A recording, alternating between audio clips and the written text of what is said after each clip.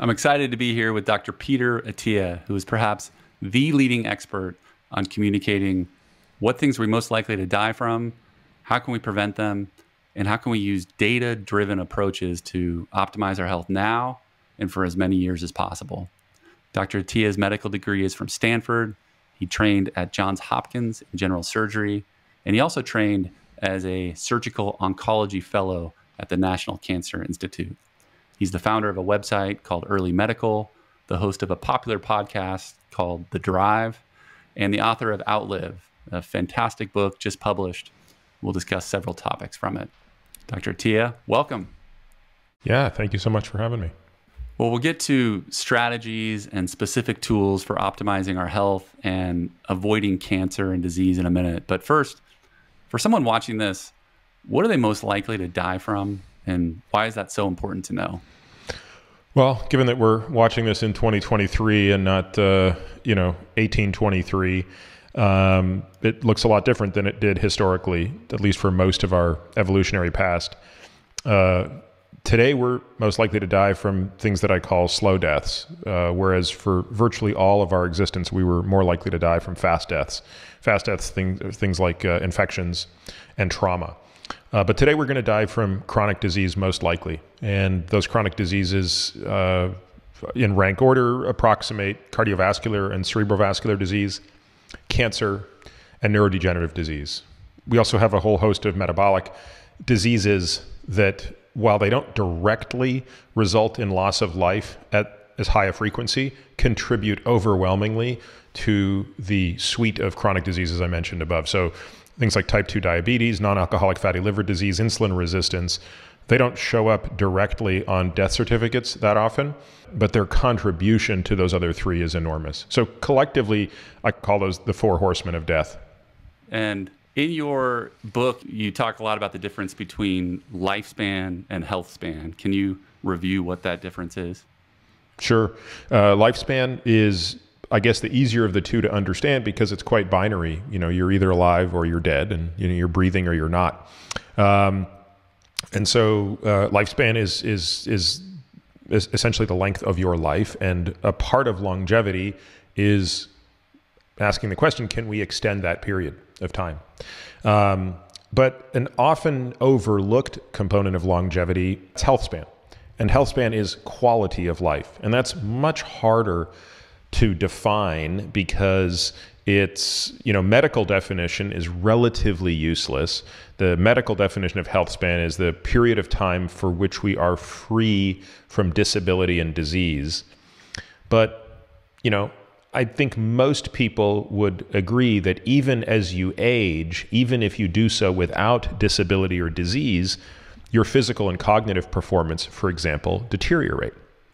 Also, your emotional health, which doesn't really fit into a disability and disease standpoint, unless, of course, we're talking about it rising to the level of true mental health, will clearly contribute to your quality of life as well. So quality of life, at least around these three areas of physical, cognitive, and emotional health, contribute at least as much and probably more to the overall concept of longevity. Another concept that you mention a lot in your book is this difference between medicine 2.0, as you call it, kind of the status quo, what we have right now, versus medicine 3.0, something that you talk about with your patients and practice yourself. Could you give us kind of an overview of the difference between these two? Sure.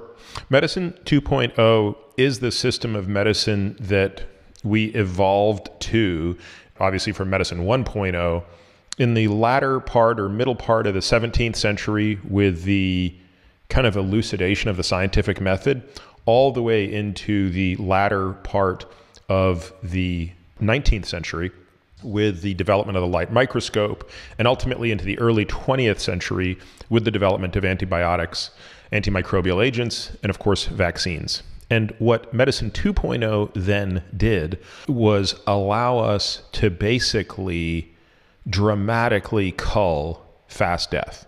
So we took fast death, which again, for all of our existence, for millions of years, was effectively what was going to end our lives, and that meant we were going to die somewhere in our 30s to 40s typically if we managed to survive childhood, and infant mortality was through the roof. So mothers are basically dying at an alarming rate every time they're giving birth to a child.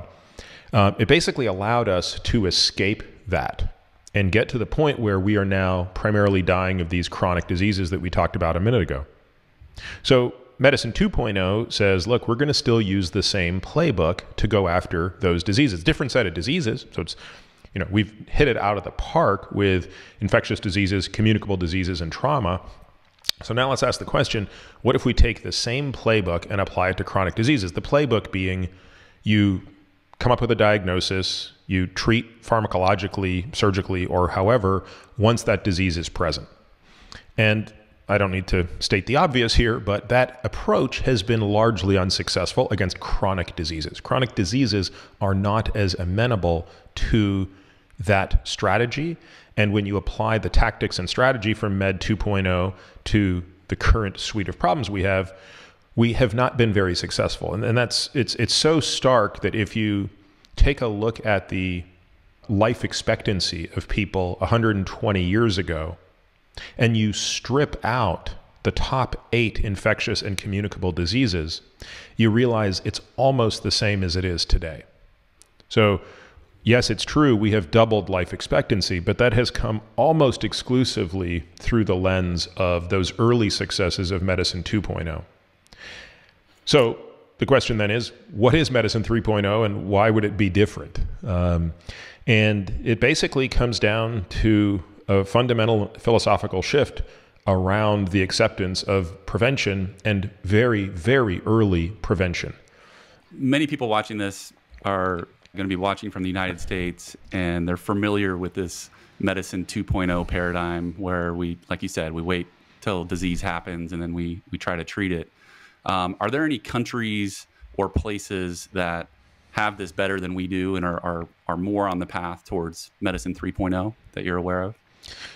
Yes, although only sort of slightly, right? So there are definitely countries in Europe that have a bit more of a preventive strategy. It's largely a result of their healthcare systems. So the U.S. healthcare system is not really well geared up for Medicine 3.0. In fact, the transition to Medicine 3.0 will be harder in the U.S.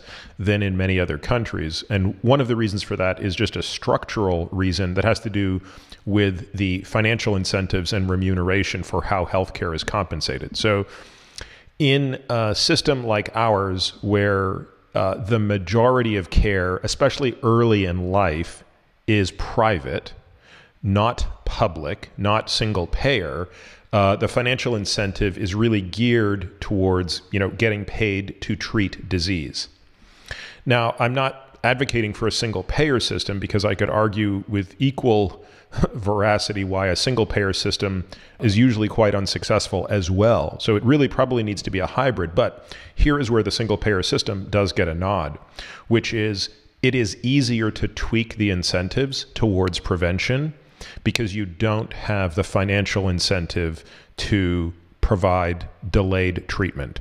In other words, in a single payer system, the payer, which is the government, owns the risk of disease for the duration of your life. Conversely, in a system like ours, healthcare is very portable. So who's your insurance carrier right now? MODA, which is just a local one in here in Oregon. Okay. So, can't speak to them specifically, but let's just assume, they might only own a life, meaning own the risk of that person's life for, 5 or 6 years. So are they really interested in putting the time, effort, and resources into prevention when you're in your 20s and 30s if those things are only going to reap rewards when you're in your 50s, 60s, 70s, or 80s? It's very unlikely.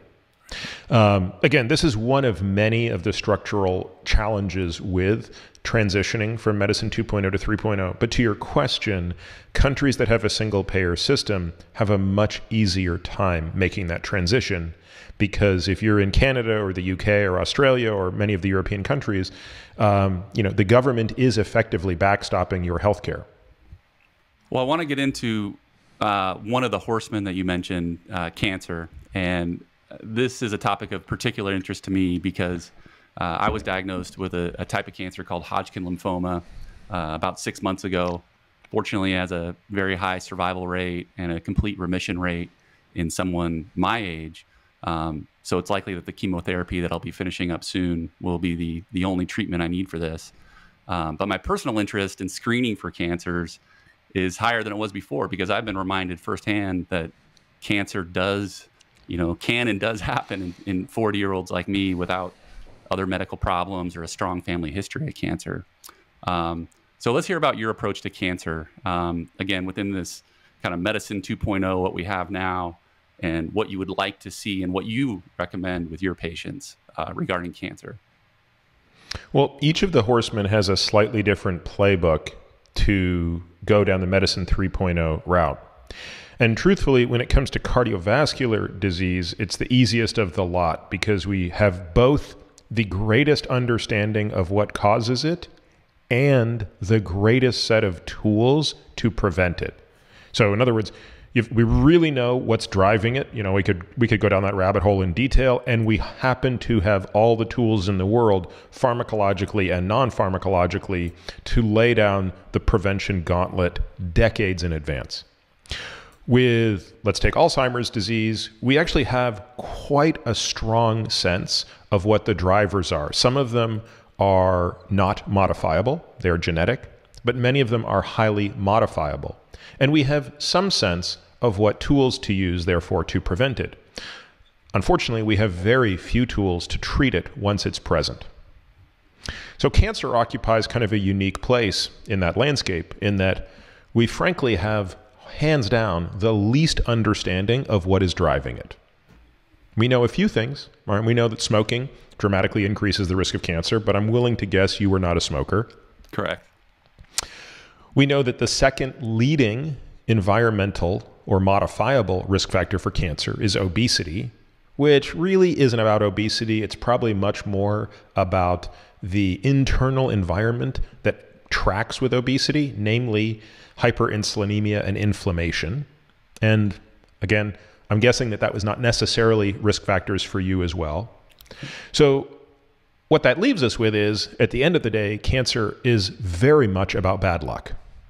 In other words, cancer is a condition where the majority, meaning 95%, arise from what are called somatic mutations. So these are not mutations in genes that you acquired from your parents. These are genes that you inherited that were completely normal. But over the course of your life, and again, in your life being so short to date that you've already had this bad luck of acquiring enough mutations to drive a cancer.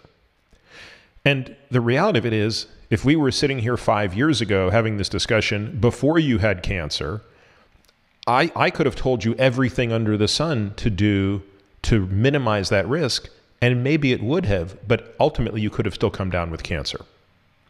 So why am I saying all of this? Well, I'm saying all of this because what it does is it calls to our attention another tool that is essential in our fight, if you will, against cancer, and that is the tool of very early and aggressive cancer screening. Now, that's a highly controversial topic, and I'm happy to talk about all the controversies, but the rationale is unambiguously straightforward based on the following. There is no example that I am aware of a cancer where the odds of eliminating it go down as the tumor burden goes up. Meaning, the fewer cancer cells a person has in their body, the more effective the treatment. And I think the simplest explanation for this is that the more cancer cells you have, the more heterogeneous the population of cancer cells, and the more heterogeneous the mutation burden.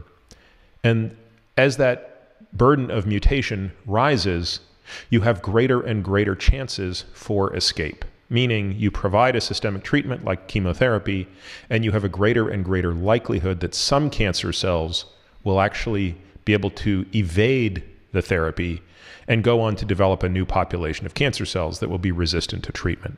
And so, the easiest way to look at this is just to look at colon cancer or breast cancer, for which we have so much data. And I write about both of these in the book, where if you take a patient with stage 3 colon cancer, for whom you resect the colon and you resect the lymph nodes around, but there is no gross or visible spread of the disease, say to the liver or other organs, and you give that patient a chemotherapy regimen, their survival in 5 years is very high, 60, 70%.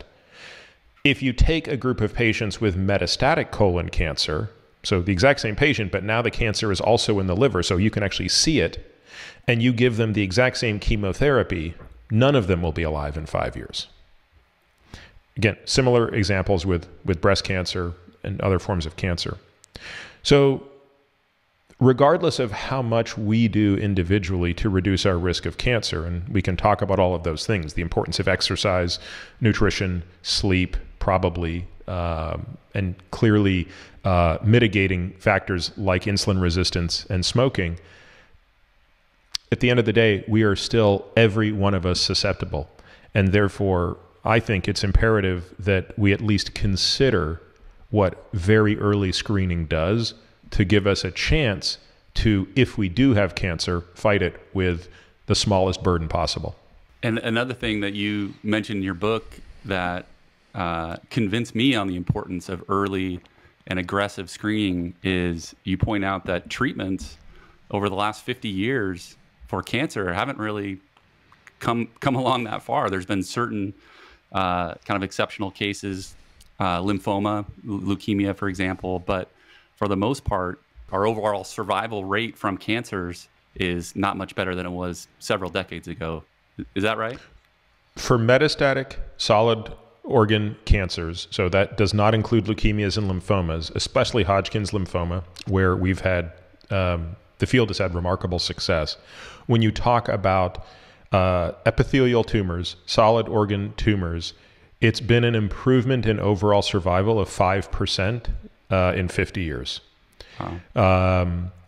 Now, we're starting to see those numbers get better and better with immunotherapy, and specifically a type of immunotherapy called checkpoint inhibitors. So I think we're probably getting to the point now where maybe that number is getting closer to a 10% improvement over where we were, because approximately 8% of all tumors today are now responsive to immunotherapy.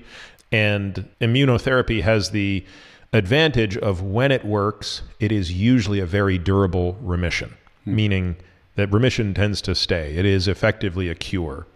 So of all the things that I think have come along in the past 20 years, I think immunotherapy is by far the most interesting part of cancer treatment.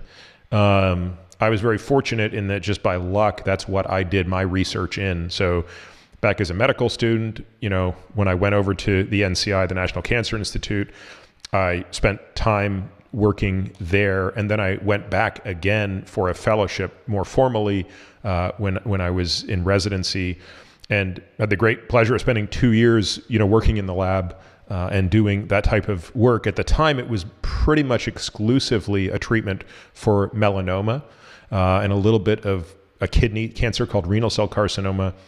But we were just starting to see the power of checkpoint inhibitors, which we used at the time in melanoma. And today we realize that these checkpoint inhibitors can work on any tumor, provided they have a certain type of mutation. Now, the goal is, what does it take to create and unleash the immune system on any type of cancer? How do you do this when we know, by the way, that 80% of solid organ cancers have cancer antigens that are recognized by the immune system? I want to talk about each specific type of cancer screening that we have available, that you recommend.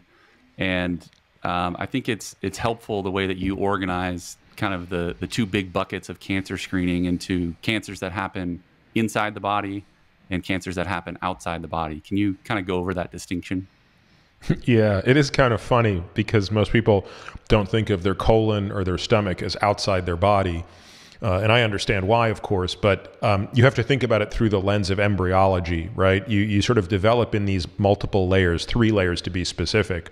But the easiest way to think about it is, can the air that you breathe or that's outside your body, can it get to the tumor? Can it touch the tumor directly? So for example, when you consider all of the skin cancers, the answer is yes, right?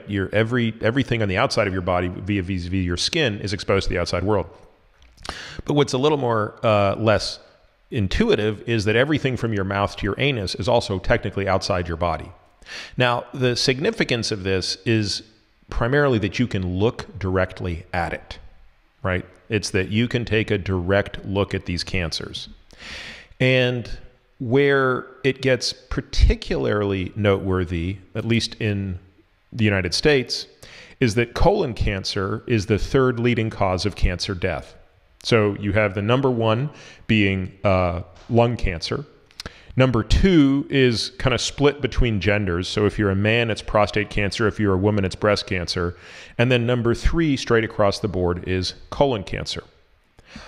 And interestingly, colon cancer, unlike the others that I mentioned, lung, which by the way, lung doesn't occur in the air sac. So what I said about being able to look at it directly doesn't really apply to lung. But what's amazing is that you can look directly at the colon as it transitions from being perfectly normal to developing something called a polyp. And that transition is a necessary first step towards the development of colon cancer.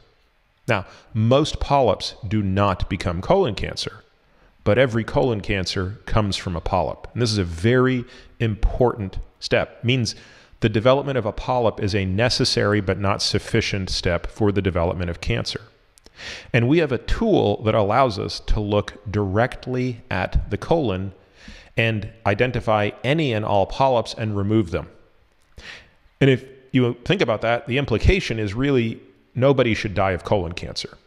If we accept screening at a high enough rate, it should certainly be far less than it is today. It shouldn't be the third leading cause of cancer death. It shouldn't kill 50,000 people a year. So on the topic of colon cancer, what age, if someone were to visit you as a patient, what age do you recommend their first colonoscopy? And that's assuming they're willing to, pay out of pocket if needed for it. So it depends on a number of things. It certainly depends on family history and other personal risk factors, such as, Crohn's disease, ulcerative colitis, and things of that nature. But if we talk about a person who has no other risk factors and no family history, we still take a very aggressive posture and typically begin screening at 40, which is 5 years ahead of the current recommendation and 10 years ahead of the last recommendation. Up until very recently, the recommendation for first colonoscopy was 50. That has been reduced to 45, which I think is a very good first step when you consider how many people under the age of 50 were dying from colon cancer. And then the frequency, I imagine, also depends on what's, of course, found in the colonoscopy. Yes, although again, here's where we are much more aggressive. We typically recommend screening at no longer than every 3 years, but also depending on what's found. So if you find a certain type of polyp that is indeed precancerous, we would screen much more frequently. It also depends on the adequacy with which the endoscopist was able to visualize the colon. So when you do a colonoscopy, as anybody listening to this will recall, you go through something called a bowel prep. Now, fortunately, I'm 50, so I've already had 3 of these things. Just in the last 10 years, the bowel preps have become much, much easier. In fact, the last one I did a year ago was a walk in the park relative to the first one in terms of, I was able to do it using a product where you only take 12 or 24 pills over the course of a day, and you have a much easier bowel prep. But when the endoscopist is in there, he or she basically makes a designation. It's a scale, it's a rating system. I believe it's 1 to 9 or 0 to 9. I think it's called the Boston Bowel Prep Score or something to that effect. But it's basically how well was I able to visualize the colon? And so we're really looking for 2 things, right? To wait 3 years to do it again, we want no polyps and we want a perfect visualization of the colon. And if those conditions aren't met, then we decide on what the next colonoscopy should be.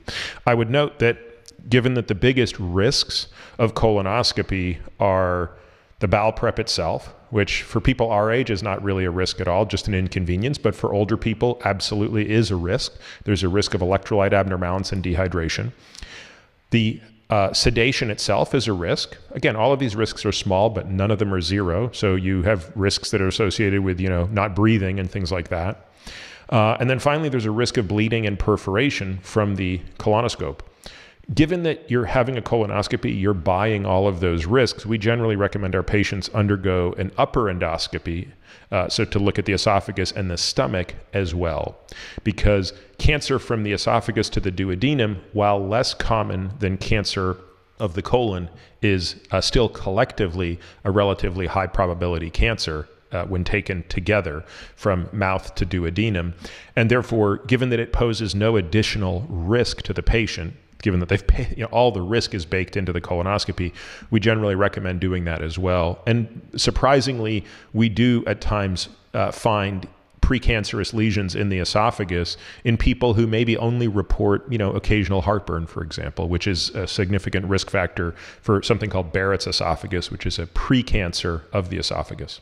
And you recommend that upper endoscopy at every colonoscopy if one can get it? It depends. I can't. It's impossible for me to make a blanket statement, even though I'm sounding like I'm sort of doing it now. Every case is different, but we're basically asking that question with every colonoscopy: should we do the upper endoscopy at the same time as well? Got it. What was that product that you had such a wonderful bowel prep with? Because my most recent colonoscopy was that Anything nasty but liquid that. Yeah. It wasn't a great experience. Yeah, the last one that I've done, and now this is what most of our patients do, it's called STUTAB. I think it's SUTAB. And I think just basically twice the day before, or like once the afternoon before and once, a couple hours before bed, you're taking like 12 tablets with a large amount of water, probably 20 ounces of water or something like that. And yes, it's an infinitely more pleasant experience, especially for people who don't like the taste of a lot of these things, which again, going back 10 years ago when you were drinking something called Go Lightly, that stuff was an abomination. And the volume you had to consume was unbearable. I think that's what I had, was the Go Lightly. Yeah. Yeah, they should ban that stuff. You had some specific, for people that haven't had a colonoscopy before, or are willing to change their endoscopist or GI specialist, what things should people be looking for in someone that's going to perform a colonoscopy on them? I remember in the book you had some specific recommendations for things to look for. Yeah, we have a whole bunch of recommendations in the book, but I think some of the big ones are, I would always ask your endoscopist, what's your perforation rate? In other words, it's nice to tell me globally what the perforation rate is, but that's a very misleading number because it also involves all sorts of patients, some of whom are very, very sick. So the real question is, in outpatient elective colonoscopy, what is your bleeding rate? What is your perforation rate? I would also ask, what is your cecal intubation rate? So how often are you getting into the cecum? What is your typical endoscopy time? So what is the total time of scope? And I provide in the book some metrics on what you're kind of looking for. What would be considered ideal for this purpose? Great. Any other thoughts on colon cancer screening before we move on to perhaps maybe breast and prostate screening? Yeah, I think the other thing I'd mention with that is that a really elegant thing to do on the off years of colonoscopy is to do a stool-based test. So you can do like a fecal occult blood test, although that's far less effective than the immunohistochemistry tests. So let's just say you're getting a colonoscopy every 3 or 4 years. If on the years you're not doing it, you're doing a stool test that's looking for tumor DNA, you're at least looking for a signal in those off years. Now, again, that's nowhere near as effective as a colonoscopy, but of course it poses no risk. So it's in my mind kind of better than not doing anything in the off years. And if the stool test is positive, then you would go straight to a colonoscopy. Get a colonoscopy. That's right. Okay. Yep.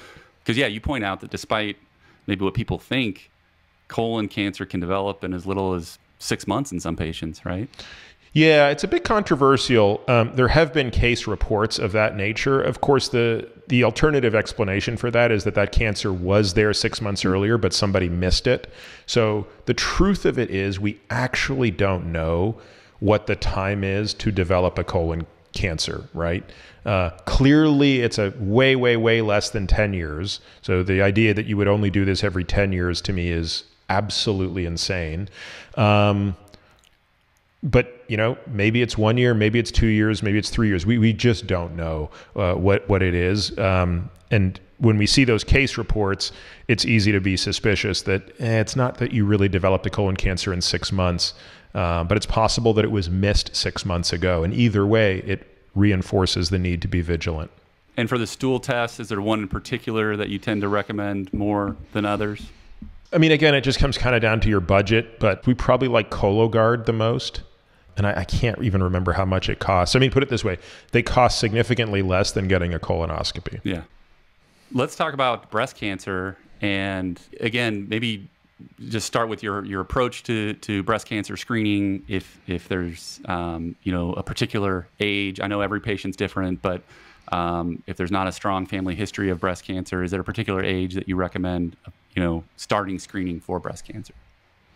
Well, again, breast cancer is pretty common. A woman's lifetime risk of breast cancer, at least in terms of having it, not necessarily dying from it, is high enough that I think you have to approach every woman as though she's at risk. And clearly family history here is a very valuable tool for at least a woman who has not been adopted, right? So if you have a woman who's not adopted and in whom we can look at her mom, her grandmother, both sides, her aunts on both sides, if we can start to get some insights there, that can really shape our thinking. So if we're, again, let's say dealing with somebody who does not have a family history of breast cancer, well, I should say even more, there's more detail to it that I think is kind of maybe beyond the scope of our discussion, but there's more nuance around this, right? So sort of if breast cancer occurred in family members, it's also important to understand if it was pre or post menopause. So early life versus late life breast cancer kind of gives us a slightly different algorithm for how we screen. We then look at some other very personal factors. For example, a woman's breast tissue, how dense is it? Right. So the denser the breast tissue, the greater the likelihood that you're going to miss a breast cancer on screening. I think the most important thing, and I want to just be clear, there are people for whom this is their specialty, and I would think that they're far more knowledgeable about this than me. So I'm only talking about this through the lens of how we think about it with our patients. But, I think there's no form of cancer screening where the idea of stacking different modalities is more important than in the breast. So to be clear, I don't think there is any single modality that is sufficient for screening breast cancer. Every modality has a strength and weakness. And the good news is they are opposing. So, for example, mammography is very good at picking up calcified lesions. So lesions that have, little specks of calcium in them. And certainly cancers can have little specks of calcium in them. That tends to be later in life. So younger women don't necessarily get as many calcific breast cancers. It also tends to struggle with dense breast tissue. So you're going to get a lot of false negatives and a lot of false positives, frankly, in a low prevalence population of young women. Conversely, if you look at something like MRI, MRI has much more sensitivity to pick up breast cancer, although it actually has kind of low specificity, and it tends to miss all calcified lesions unless they're really, really big. So it has an enormous blind spot to the very thing that mammography is very good at. And then ultrasound offers, advantages and disadvantages as well. So the first thing I would say is whenever you decide to start screening, you have to be thinking about using at least two modalities. So I think mammogram should be an automatic for every woman. And then I think the question based on risk should be, is ultrasound the right thing to do in concert with it, or should it be MRI? And even within MRI, there's different ways to do it. So the gold standard would be something called multiparametric MRI, where you're using contrast and something called diffusion-weighted imaging, which I think I explain in the book, why that's such a special tool to enhance MRI. Mm-hmm. When you stack those modalities, do you typically stagger them out? Maybe get a mammography test done 1 year and then a MRI done the following year, or do you tend to get them at the same time? And do they complement each other kind of in real time? Yeah, great question. There's no right answer to this. It depends on the patient. So for some patients, we stagger everything by 6 months. So they'll do an MRI every year and a mammogram every year, but they'll be offset by 6 months. So they're doing a form of screening every 6 months. That would be kind of a higher risk woman. For other women, you might do mammography every year and MRI every 2 years. So there's an endless permutation in here. And, again, we don't have level 1 evidence telling us what the right answer is. But of course, level 1 evidence don't really apply to this type of screening for the reasons I talk about in the book, which is, level 1 evidence are also going to concern themselves with cost, societal cost or cost of screening. I think that's a totally valid concern, but it's not one that I concern myself or my patients with, which is we're asking the question that's slightly less constraint, which is if you ignore cost, what is the right approach to screening? And there you only have to concern yourself with harm, right? False positives, psychological harm, and opportunity cost. But you don't really need to think about monetary cost, which again, it's important. It absolutely matters at the societal level if somebody else is paying. But I think it's a personal choice for anybody who's going to pay for themselves. Along those lines, genetic testing for genes that may increase the risk of breast cancer, do you typically recommend that? We do it in select patients. So if the family history comes up completely stone cold negative, we typically do not do it. If it comes up a little suspect, we certainly do. Obviously, one of the genes everybody's looking for is the family of BRCA genes. Usually it's pretty obvious when that's the case just from the family history, but you would absolutely want to confirm that genetically. But the real edge cases are the ones that are probably more interesting, which is not a BRCA case, which is usually quite obvious, but sort of a non-BRCA case when there are other less, further from being deterministic genes. And BRCA, by the way, is not necessarily deterministic, but you have genes that are just more subtle increases in risk. Again, there are reasons to do this both from a financial perspective, right? So once you have a gene that places you at greater risk, obviously more of your care is covered. So that's very important. It also has significance in terms of, planning and expectations around having kids. If a woman has one of these genes, she's going to be much more on guard if she has a child and can sort of think through those things. And of course, ultimately, if the risk is significant enough, a woman can elect to do something much more aggressive than screen, which is to prophylactically undergo a mastectomy and just eliminate the source of the tumor before a tumor forms. And interestingly, there are a number of cases where women prophylactically do get mastectomies in breasts that otherwise appear normal, only to find out that they actually do have microscopic foci of tumor at the time of mastectomy. Any other thoughts on breast cancer screening before we move on to prostate cancer screening? I think one other thing I would just say on breast cancer is the other tool that we do use here, and it's a very emerging tool, is that of the liquid biopsy. So liquid biopsies are still in their infancy, but they are already showing promise. And breast cancer is an example where if you just look at the data superficially, you would probably convince yourself that they're not very helpful. But if you look at the data more deeply, and I cite an example of this in the book, I think you start to realize that liquid biopsy becomes yet another tool that we should include in this. So superficially, the data for early detection of breast cancer with a test called the Gallery test by a company called Grail suggests that the sensitivity is very low, something on the order of 20% for stage 1 and stage 2 breast cancer, while the specificity is very high, north of 99%, about 99.5%. So low sensitivity, high specificity means if a tumor is there, you might not see it. But if no tumor is there, you're going to get it right. That's effectively what that means.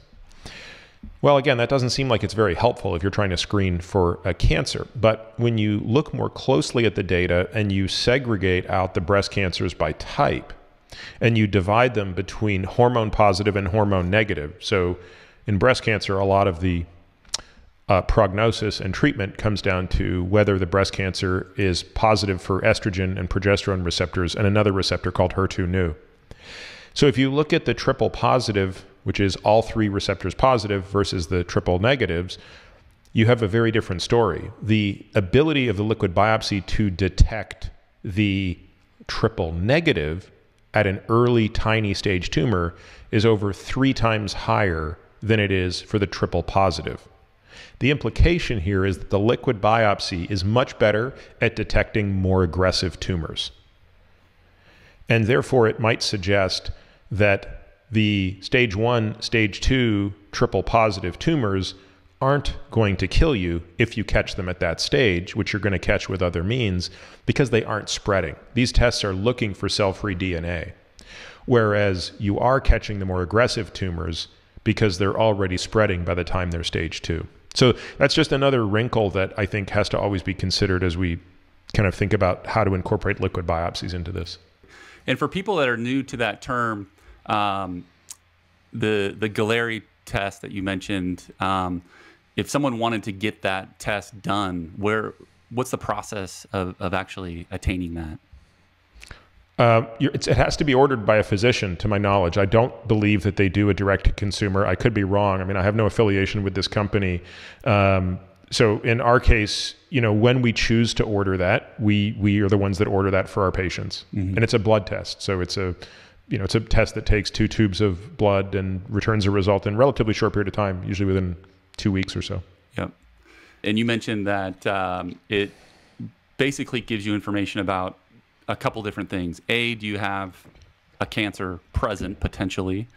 And B, where is it coming from in the body? And you also mentioned, maybe you could speak to this a bit, that it's, and correct me if I have this right, that your opinion is it's not a great just broad screening tool for cancer. It should be used in general for specific purposes or to stack with other screening modalities.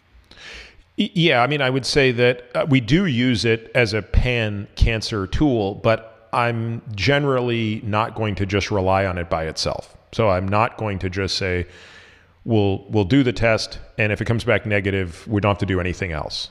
I don't have enough confidence in any test to say that, including a whole body MRI. So I view everything as a stacking, optimization problem. Do you see the technology advancing with liquid biopsies to the point where, maybe we would be able to say with more confidence? I guess what really needs to happen is the false positive rate would need to drop significantly on the test, right?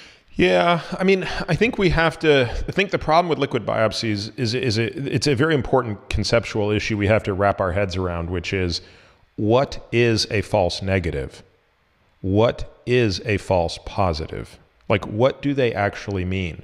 Because when a person gets an MRI or a mammogram or a colonoscopy, let's take colonoscopy out of it. So colonoscopy, you are looking directly at something. There is no false positive, right? There's no false positives in colonoscopies. There's false negatives if the bowel prep isn't good or the endoscopist just missed it, but there's no such thing as a false positive. But like if you're looking at an MRI or a mammogram, a false positive means you're looking at a set of pixels that are meant to represent something that is happening in the body that is an anatomic feature, right? It is purely an anatomic test. A liquid biopsy is not an anatomic test. In some ways, I don't have a good word for it, but it's a biological test maybe, right? It's testing the ability of that cell to escape its primary location such that it's shedding cell-free DNA. That we have to wrap our heads around what that means and what the implications are for screening, and I don't think we fully have yet. And that's why I don't think it will ever make sense to rely on a biological or functional assay in exclusion of an anatomical assay or vice versa. I think we just want to come back to all of these things all of the time, because it also increases the fidelity of the test, right? What we don't want to do, I mean, we have to accept the fact that if we're going to be aggressively screening, we're going to find a lot of false positives. It's impossible to have 100% sensitivity and 100% specificity. It's impossible. So you can plug those numbers into a spreadsheet and it will tell you that for any prevalence of cancer, even a cancer that only exists in 1% of the population, you'll have 100% positive predictive value and 100% negative predictive value, meaning Every time it's positive, it's truly positive. Every time it's negative, it's truly negative. But nothing comes close to that, right? So MRI has almost 100% sensitivity, but its specificity is abysmal. Liquid biopsy is the opposite. Its specificity is almost 100%. Its sensitivity is abysmal. Now, here's the thing. It is not the case that when you add two tests, you add their sensitivity and specificity. So it's mathematics behind it are more complicated. But clearly, the more tests you add, the more shots you're getting on goal to pressure test what you're seeing. Speaking of sensitivity and specificity, I like an analogy that you've used before of a metal detector with regard to these tests, that they can, they can really be set however the test makers want to set them. So could you kind of explain that analogy and how it fits with liquid biopsies, for example? Sure. So I'm sure people have experienced this all the time, right? It's like, you're passing through an airport metal detector and it goes off and you think to yourself, dude, I'm wearing the exact same thing I was wearing 3 days ago when I went to the metal detector at the other airport and it didn't go off. How is that the case? Like, did I somehow suddenly take on a whole bunch of metal? No, the sensitivity of that metal detector has just been set to be higher or lower, depending on how you want to think about it. So in other words, it's going to kick off at a lower threshold. Okay, so let's now play the thought experiment, right? So put yourself in the minds of TSA. So you get to set the sensitivity on the device. You get to say what is a positive. So sensitivity is the definition of the true positive rate. So if you set that thing to be very, very twitchy, the likelihood that anybody will get through who actually has metal is you can make that number exceedingly low. But what's the problem with that? The problem with that is that most of the people going through who don't have metal are still getting stopped. So, you basically create a logjam problem where you're creating a whole bunch of distress for no reason. But in fairness, no bad guys are getting through. Conversely, you can say, all right, fine. Let's set the bar really, really high. So anyone that we catch is a bad guy. And we're not going to create any distress or false positive. But the problem is there's absolutely going to be some bad guys that get through. So if you set it such that I'm going to catch anybody carrying an 18-inch knife or a gun, that's fine. But maybe somebody walking through with, a 6-inch knife doesn't have enough metal to trigger it. So that's basically, as you say, kind of the decision everybody has to make as they work through how to tune a screening test. Are you tuning it more towards no false positives or more towards no false negatives? And sometimes that's the nature of the test. So for example, an MRI, because of the resolution that it can produce, it's generally geared towards higher sensitivity. It's going to overcall things, especially in glandular tissue, like the thyroid gland and the pancreas and things like that. But in a liquid biopsy, it's 100% at the discretion of the scientists as they tune the algorithm. Makes sense. Okay, getting back to prostate cancer screening. This is one that, most people watching this have heard of the PSA test for prostate, but could you explain what PSA is and how we can do better than just look at the PSA number alone for prostate screening? So PSA stands for prostate specific antigen, and it's a protein that is made, or an antigen that's made by cells in the prostate. And obviously it's not made by other cells. That's why it's prostate specific. And the value, this is a biomarker that you can measure in the blood. And this value is proportional to the size of the prostate gland, but it also comes out disproportionately when a person has prostate cancer. So we tend to think of the prostate in either, milliliters or grams. We can estimate the size of it pretty well on an ultrasound or on an MRI. So if you took two people who had the same size prostate, so let's say a 25-gram prostate, which is a normal size prostate, you would expect them both to have a relatively low PSA, probably at or below 1. Let's just say it's 1. But if one of those people all of a sudden has a PSA of 4 or 5, even though his prostate isn't significantly larger, you would certainly be worried about the risk of prostate cancer. Because again, once those cells make the transition to becoming cancer cells, they're going to secrete more and more of this prostate-specific antigen. And historically, prostate-specific antigen, or PSA, was a screening test that was done for men. It was always one that created a lot of consternation within the community because it was a test that, when used by itself, had a lot of false positives and, frankly, a lot of false negatives. So false positives meant there were a lot of men who were, showing up with a PSA value that was higher than you would have expected based on, their age, for example. And the next step was to do a biopsy of their prostate gland to make sure they didn't have cancer. And lo and behold, they wouldn't have cancer. And you just subjected them to a pretty aggressive procedure. A transrectal biopsy of the prostate is not a benign procedure, not having had one, but certainly having spoken to many people who have. I've never heard anybody say that was pleasant. So, and not without complications, by the way. So the question is, how could you make the predictive value of the PSA better? This, by the way, is another question of where do you set the bar? So let's go back and think about this through the lens of your metal detector. You could say, we are not going to biopsy anybody below a PSA of 10. And if that's the case, outside of guys with prostatitis, you're only going to be biopsying people with cancer, but you're going to miss a lot of people with cancer too. You're not going to have false positives, but you're going to have a lot of false negatives. If you say, okay, we're going to biopsy everybody who's over 3, oh my God, you're probably not going to miss many cancers, but there's a lot of people getting biopsies who shouldn't get them. So today what we do is we don't just look at the PSA.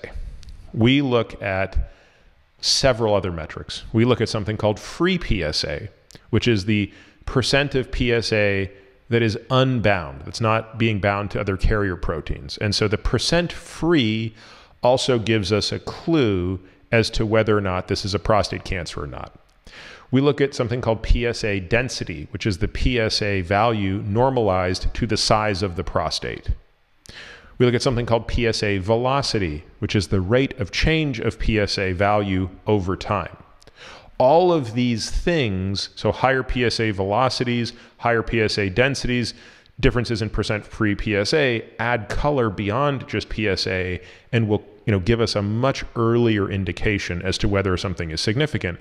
In which case we can, depending on the PSA value, either move to another type of blood test called a 4K test, which is kind of like another liquid biopsy for prostate, but it's specific to prostate, or move directly to a multiparametric MRI, which is very similar to that multiparametric MRI I talked about for breast tissue, where you're looking at these different types of pictures, so different types of images of the MRI, T1, T2, diffusion-weighted imaging, et cetera, with and without contrast. So where we basically are now is very few men are undergoing unnecessary biopsies. In fact, I don't think in the last 10 years I've had a single patient undergo a prostate biopsy that did not find cancer. So the implication is, by the time we're sending a patient for a biopsy today, we know he has cancer. It's just a question of how aggressive. Now, some of those men come back with a cancer that is not very aggressive, and the collective decision of the urologist and the patient is to wait a year and biopsy again.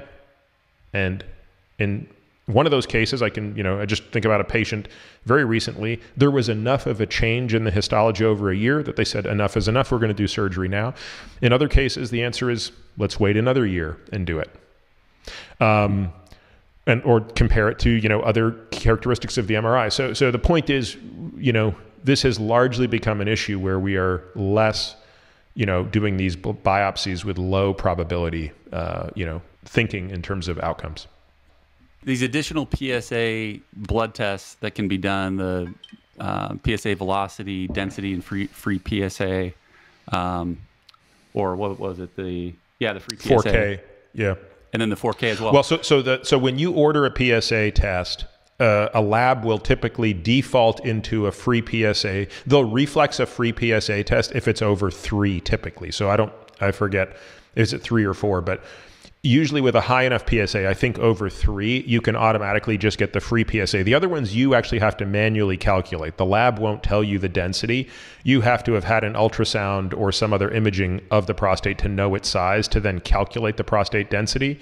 And similarly, you have to keep track of the PSA values and plug them into. They have online calculators that'll do this for you, where you put in historical PSA data with time and it will tell you the PSA velocity.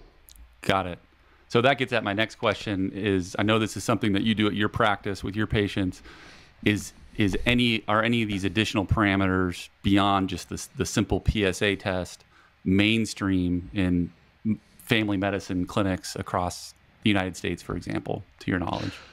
Or is this... It's a good question. I mean, unfortunately, we know that there are lots of people who are falling through the cracks. So, someone who works with me actually, meaning one of my colleagues, his dad was at his doctor and, he had a PSA level and it wasn't particularly alarming and his doctor wasn't concerned. And the colleague of mine said, well, let me do a double check on that, and ran it through the PSA velocity check. And actually the PSA velocity was higher than 0.45. So that's generally the cutoff. Meaning anything that's growing more than 0.5, the units aren't important, but 0.45 units per year. Anything that's growing at a rate beyond that is alarming. And even though the absolute value of his PSA wasn't that high, the velocity was. And so he went back to his dad and said, hey, you need to go and get more testing done. You probably need a biopsy or at least an MRI. And his doctor said, no, he doesn't. This is totally fine. And so, this colleague of mine just told his dad, we're going to go around your doc and just go and pay and get an MRI. They did. The MRI indeed showed that he had a cancer. He got a biopsy. It was cancer. He's already had his prostate taken out. Wow. So, his son saved his life. And it's disappointing that the doctor was completely unwilling to even acknowledge this. So, I'm guessing if that happened once, it's going to happen a few times. And unfortunately, I think what the lesson is there is you, as the patient, probably have to be the owner of this process, and you really can't rely on anybody else. Now, I think that particular doctor had an arrogance about him that's sort of deplorable. But the reality of it is, even a well-meaning doctor, I think, can miss something, or maybe just isn't keeping up with this literature. So I think, everybody has to kind of take ownership over this problem for themselves, which is unfortunate, because in an ideal world, that's what, I shouldn't have to take ownership of my car when I take it to a mechanic. That's why I'm taking it to a mechanic. Yeah. But unfortunately, I think, that might be the case. How common is prostate cancer in men? And, I think many watching this have heard that many people die with prostate cancer, not necessarily from it. So how do you explain the overall risk of prostate cancer to your patients? Yeah, no, I think that's exactly what I say is virtually every man will die with it. Fortunately, not too many die from it, but it is still the second leading cause of cancer death in a man, only behind lung cancer. So, it's not a particularly lethal cancer compared to, say, pancreatic cancer or, certain types of brain cancer or lung cancer. I mean, those are incredibly lethal, meaning that once you get it, you're very likely to die. That's not the case with prostate cancer, but because so many men get it, and even though the lethality is not that high, the absolute numbers are pretty devastating. It's like, think about COVID, right? Virtually nobody who got COVID died of it, but because everybody got it, the total death toll actually was pretty high. You mentioned lung cancer there being the #1 killer. We know it's a huge risk for people that smoke, but what is the risk for people that have never smoked? Yeah, sadly, it's not zero, right? So 15% of people who develop lung cancer are never smokers. And sadly, we see that disproportionately in women over men. And we see that women non-smokers are the fastest segment of lung cancer growth. That's again, that's a very sobering statistic for which we have no great explanation. I wrote an article on this, in our blog newsletter several months ago. If people are interested, they can go back. I mean, Catherine, who's the analyst that I worked on this with, I think we went kind of back and forth on some of the whys. Is it something to do with estrogen? Is it something to do with, different types of gases that women might be more exposed to? I mean, the short answer is I don't think we really have a great answer. There's clearly some difference, either genetic or otherwise, that is pointing to this susceptibility that non-smoking women appear to have. And again, disproportionately, it's an adenocarcinoma of the lung that is afflicting them. And it's very frightening because, again, nobody's thinking about lung cancer screening in a non-smoker. It wouldn't cross your mind to take a healthy 40-year-old woman who's never smoked and screen her for lung cancer. That's just the furthest thing from your mind. And we have a patient who has survived an aggressive adenocarcinoma of the lung only because she was so lucky in that she had a CT, a calcium scan, a special CT of the heart to look for calcification in the heart, and it just happened to pick up a small cancer. And I think had that cancer been caught a year later, I think there's a good chance it would have been too late. This kind of ties in with lung cancer potentially. You mentioned earlier MRI screening for cancer, taking someone who doesn't have signs or symptoms of cancer and putting them on an MRI scanner using a special technique that you mentioned, diffusion weighted imaging. Can you explain your recommendations around that to your patient, the value that you see in that type of screening? So again, MRI has its strengths and its weaknesses, and its greatest strengths are it has no radiation, so it poses no harm to the individual, unlike say a CAT scan or a PET scan, which have tons of radiation and should never be used for general screening purposes, with one exception that we can talk about later. And it has a very, very high sensitivity. Meaning, if a cancer is there, an MRI is pretty likely to see it. Now, there's things it'll miss. This is only within the types of cancers that it can see. It's not great for any of those outside the body cancers. So by the time a MRI is picking up a colon cancer or an esophageal cancer, it should have been picked up years ago on an endoscopy. So you do not want to rely on this for diagnosing cervical cancer or endometrial cancer, where you can, those are other examples, by the way, of outside the body cancers, right? You can look directly at the cervix, directly at the uterus, et cetera. So anything that can be looked at outside the body, we're going to do that. But if you take away those cancers, it's a high sensitivity test, but it's a very low specificity test, meaning it's just not good at differentiating between cancer and non-cancer in certain tissues, namely glandular tissue. So again, MRI is the metal detector that's beeping all the freaking time. It just doesn't stop beeping. It's the most annoying metal detector you're ever going to see. So you're stopping a whole lot of people that are posing no threat to the airplane. So in an effort to make that better, a technique that was developed to look at strokes is now being applied to the whole body. This technique is known as diffusion weighted imaging with background subtraction, but we just abbreviate it to DWI. What this technique does, and I will not explain this in great detail, because to do so, I would actually need to explain how MRIs work and how the pulsing of the magnets makes protons move.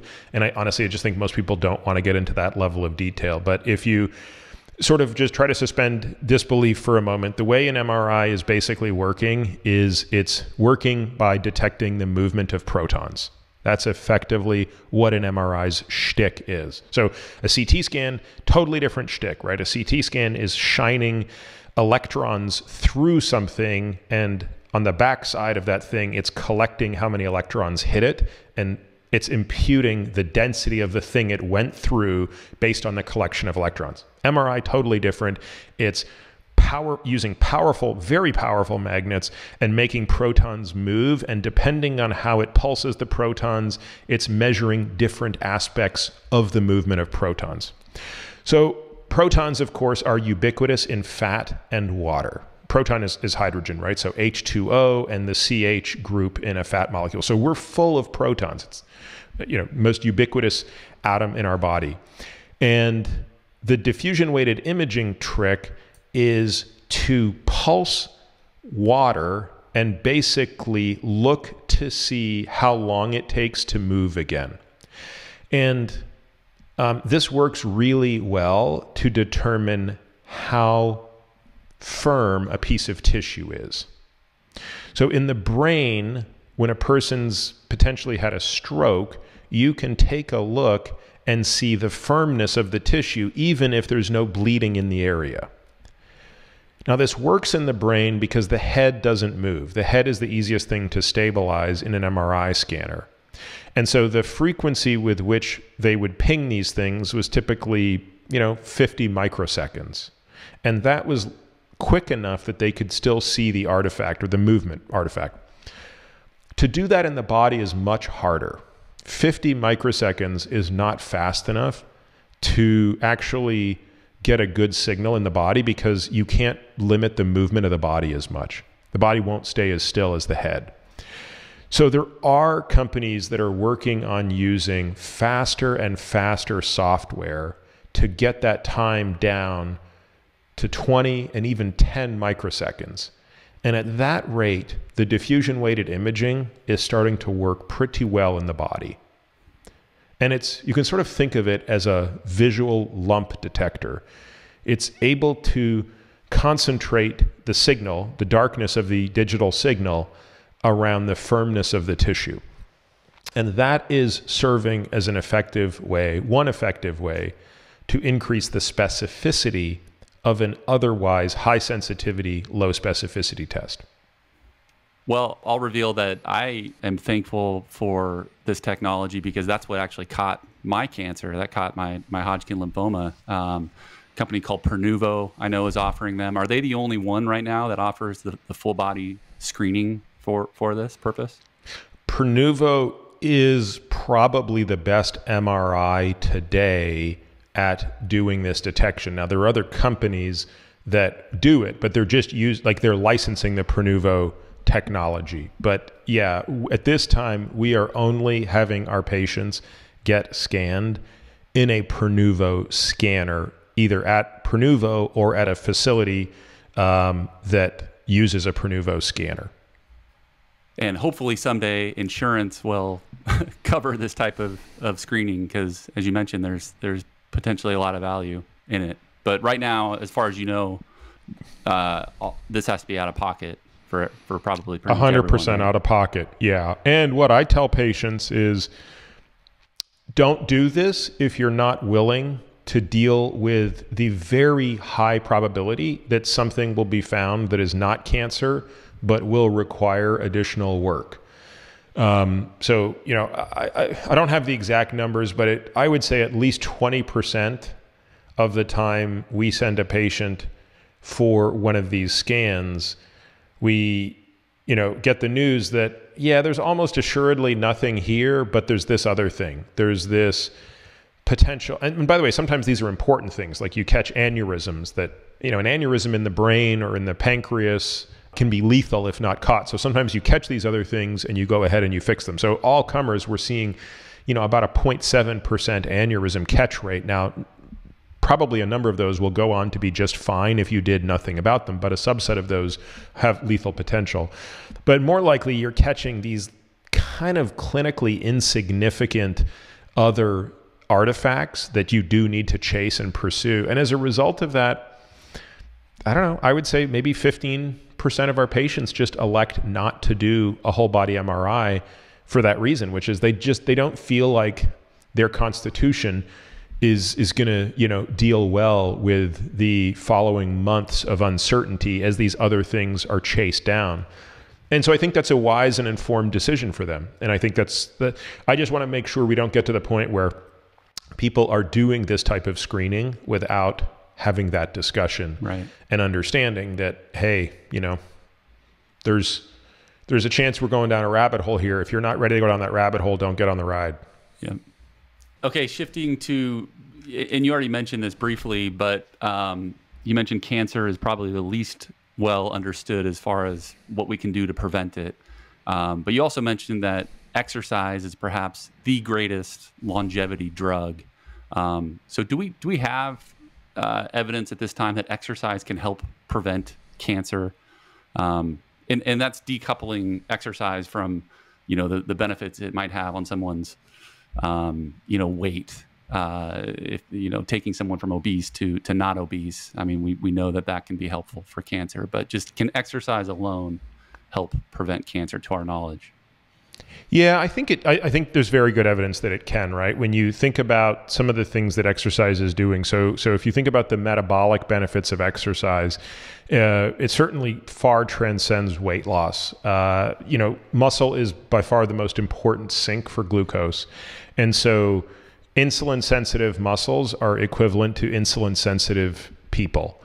You can't be insulin sensitive without having insulin sensitive muscles. You can't have insulin sensitive muscles without exercising once you reach a certain age. I mean, a youngster maybe, but certainly by the time you're in your 20s and 30s, you have to be exercising to maintain true insulin sensitivity.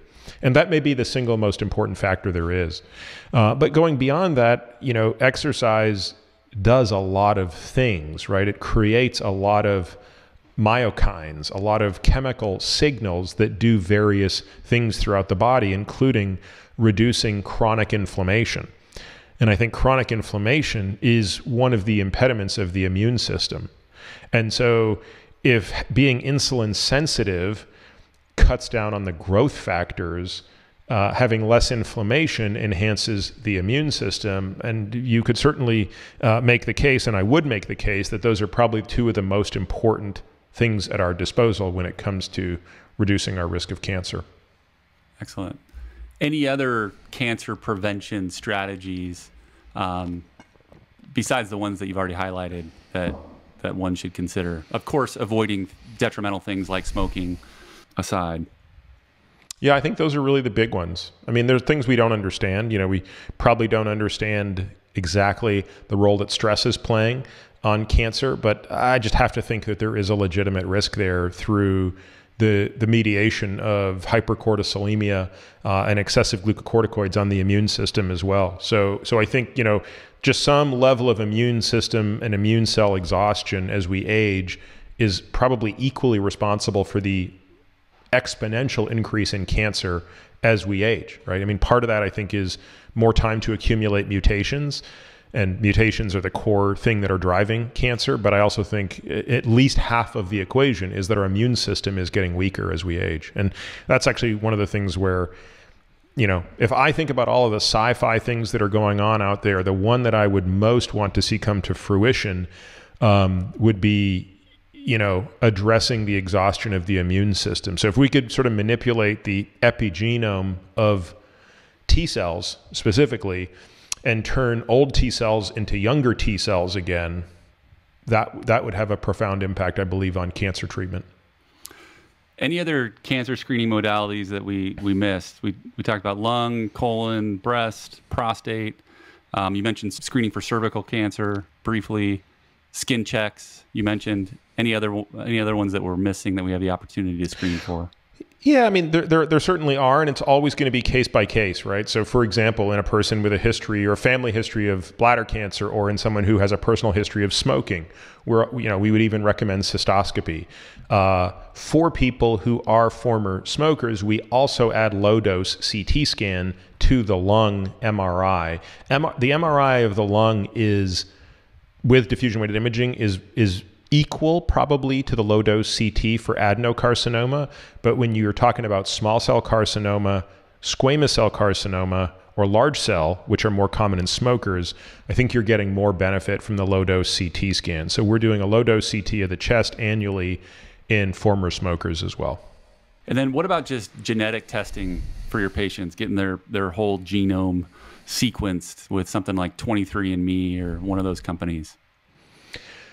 I mean, I think every one of these things has its place, but you have to know what you're kind of looking for before you do it. I mean, again, if a person's been adopted, then I think there might be some benefit in doing it. You might come up with something that you really didn't know, but you'd be amazed what a very thorough family history can accomplish for a person. And at least when it comes to cancer. I think we probably get more insight genetic testing on some of the other diseases, but with cancer at this point in time, we generally don't routinely screen, and we use the screening selectively based on an individual's history.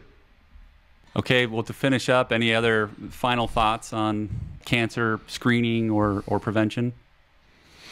No, I think unfortunately, prevention and screening have to be our main strategies today. I think the treatment landscape is, still kind of lacking relative to cardiovascular disease, though it's further ahead than neurodegenerative disease.